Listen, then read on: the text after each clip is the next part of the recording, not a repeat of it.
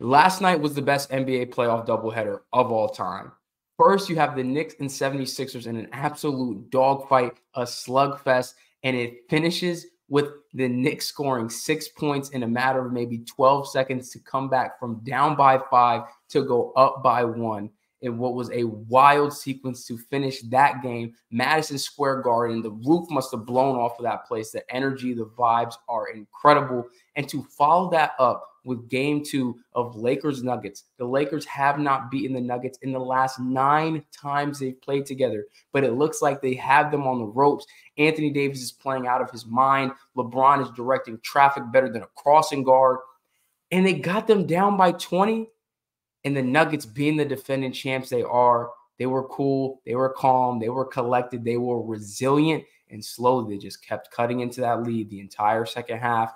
And it got down to those last 2-3 minutes, and they tie the game up. LeBron misses an open three, and what do you know? Jamal Murray comes down the court. He had been struggling the first 3 quarters. He gets it going in the fourth quarter, ends up with 14 points, and none bigger than a step back, mid-range, fall away over Anthony Davis, who just said he was the best defensive player in the NBA. Buzzer beater, game winner, poetry in motion. I'm going to dive into both of these games and obviously their electric finishes here today. So leave a like, leave a comment, subscribe to the channel. Let's get into it. I'm going to get into it right here at the very end of this Knicks 76ers game and break down exactly how the Knicks were able to claw this victory out from what looked like a seeming defeat. It was about 1 minute and 30 seconds left, and I'm just going to start rolling and kind of talk through what I'm seeing here. So Brunson has been struggling heavily in this series, has been super inefficient. Josh Hart has been the guy for them from the three-point line between him, DiVincenzo, and Deuce McBride. He isn't able to get that one to go. Tyrese Maxey, like I said, unbelievable game in game 1 and game 2. He's been the best guard in this series by far. High screen role with Embiid, who, again, is not 100%, not a heavy, aggressive role from him. But big shot makers make big shots. That is a huge shot for Tyrese Maxey. Puts the Sixers up 4 with 1 minute and 9 seconds left. Down by 5. Kyle Lowry just made his first free throw. 47 seconds left. Can't can the second one. That's a huge, huge 1-point swing. Over to Josh Hart, back to Brunson. Now he has Batum on him. They're coming. They're trapping him. Loose ball. DiVincenzo, the first one to get to it, scoops it up. Over to Brunson in the corner. Sidestep 3. Again, struggling. Sometimes you just need one lucky bounce. Now I'm gonna pause it real quick here. The Philadelphia 76ers have a timeout. They don't use it. Nick Nurse says he's trying to call a timeout. Keep looking at him. He hasn't called it yet. He's trying to call it now. The referee's not looking. He's not really making any effort to look like he's emphatically trying to call the timeout. The Sixers don't have possession there. You can't give them a timeout. Now, look. We want to say that this is a foul. Yay, nay. I don't think that determined the outcome of this game. Was Tyrese Maxey probably fouled? Yes. But if I go back a little bit here, after he makes the 3, Jalen Brunson, watch Tyrese Maxey and Josh Hart. Is that not a push-off? Like, if we want to get really nitpicky about it, you could call it. There was a foul before Tyrese Maxey even got fouled that wasn't called.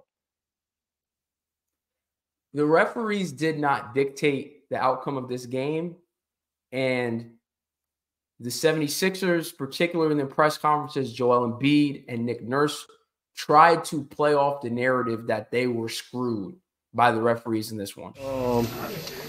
I mean, Tyrese got fouled, a couple of times. We just had the same thing happen against Miami with Tyler Hero. That's just unacceptable to, put us in that situation. That's acceptable to lose a game like this, especially in the playoffs. So, yeah. We take a look at getting it in quick. We don't get it in quick. I call timeout. Referee looked right at me. ignored me. Went into Tyrese. I called timeout again. Then the melee started, and yeah, I mean, I guess I got to run out onto the floor or do something to make sure and get his attention. But I needed a timeout there to advance it. Would have been good, but couldn't get it. That was not the case.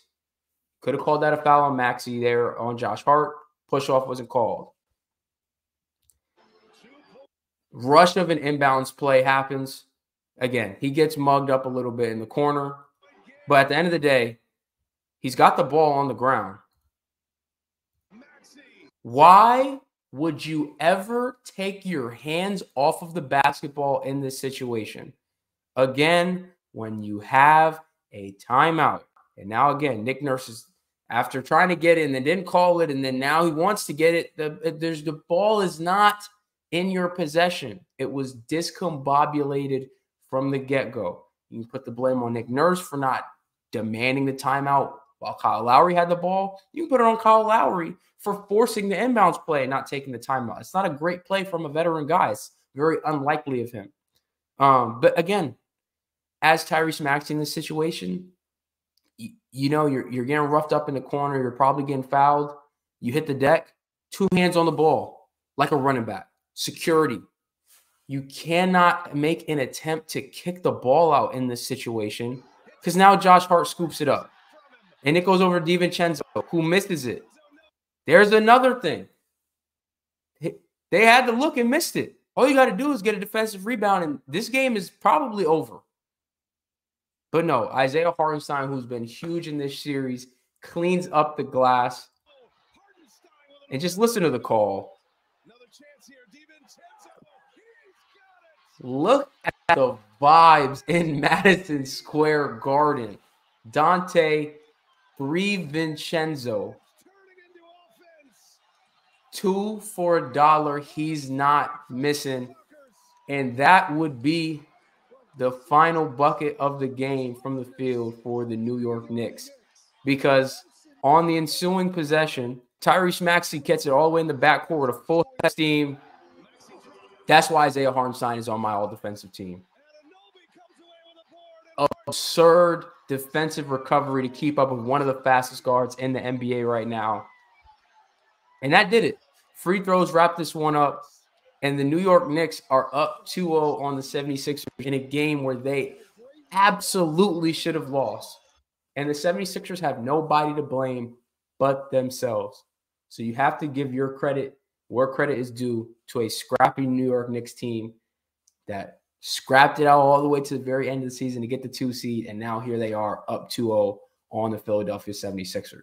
Now I want to get into the Lakers-Nuggets game because it was the perfect way to end the night, a doubleheader, which I said was, I think, the best of all time in NBA playoff history. I can't remember 2 games so tight, so down to the wire, and both with fantastic finishes. Coming off of what happened in the Knicks 76ers game, like I mentioned, Anthony Davis had been great in this game. LeBron James had been directing traffic. They were on point for 3 quarters. And in that 4th quarter, shot quality wasn't as good. Anthony Davis only took 1 shot in the 4th quarter after being so aggressive for the first 3. That pick and roll that was working so well for them in the 2nd and 3rd quarter, it like disappeared. It went away from entirely. Jokic had been getting one-on-one matchups between Anthony Davis and Rui for pretty much the entirety of the game.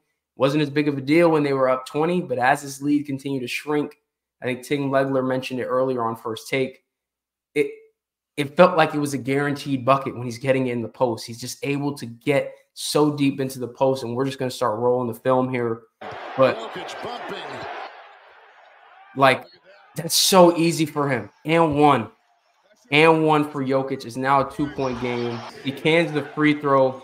We go over to the Lakers' next possession. Again, what had been working for them so well was that LeBron and Anthony Davis pick and roll. Where is it at? Where is it at? Shot clock is rolling away. You have to force up a tough, pull-up 3-pointer by Austin Reeves there. That's not the best shot.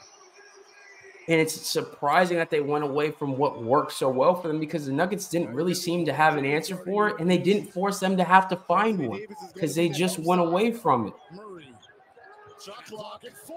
Jamal Murray now. LeBron makes an incredible defensive play here and gets the dunk on the other end. At this moment, I'm thinking, it was sloppy, but the 20-point lead was just enough cushion for them to get it done. That's what I'm feeling like, thinking that while I'm watching this game. Instantly, Jokic tries to force up a crazy shot and get a foul, which he's been doing for a while. But this rebound by this rebound by Aaron Gordon is the play of the game. I understand Jamal Murray won on a buzzer beater. This is the play of the game.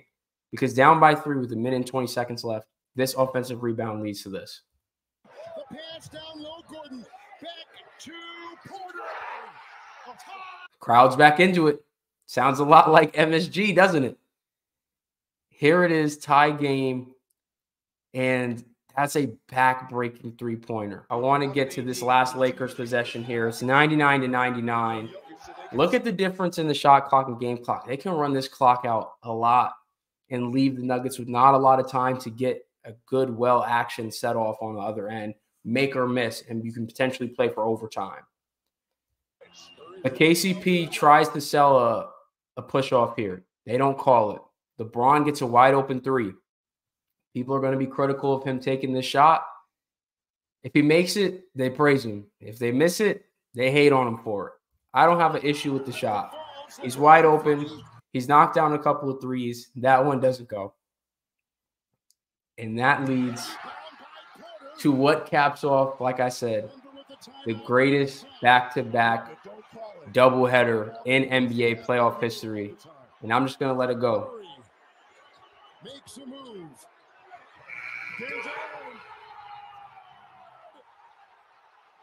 Tough shot. But I'll be honest, it felt like he was going to make it the whole way. How he had played in this fourth quarter, I think I mentioned it earlier, 14 of his 20 points after struggling so much. To get that one to go. Now, yeah, I'm glad they have the replay. He gets to switch on to Anthony Davis. And I'll pause it. He created a lot of space, but, I mean, it's not the worst defense. This is a tough shot.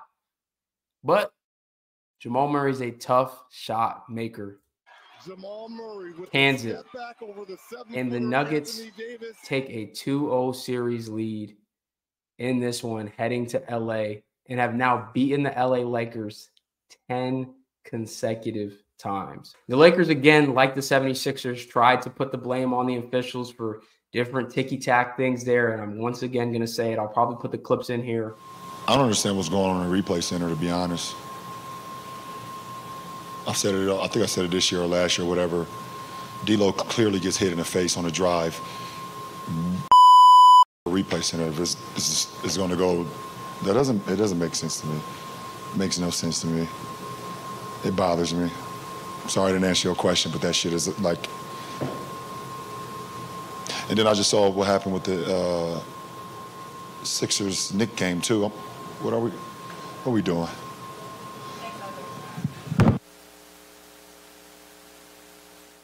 The officials did not blow a 20-point lead. The Lakers did that. The officials did not stop running the LeBron and Anthony Davis pick and roll. The Lakers did that. The officials did not make Anthony Davis take one shot in the fourth quarter. The Lakers did that. You don't get to blame anybody else but yourself for this one. Tip your cap to the Nuggets. I said it a bunch. They're a resilient group. Championship DNA. The defending champs. They know people are going to take their best punch and their best swing at them all night. They come and respond every single time. That's why they are my pick to win the NBA championship again this year.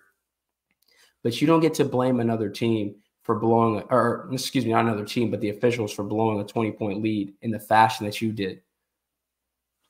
Flat out, you got outplayed in the fourth quarter, which was what happened in game 1, too. It's what happened basically in all the games in their playoff series last year. Every single game was close down the stretch.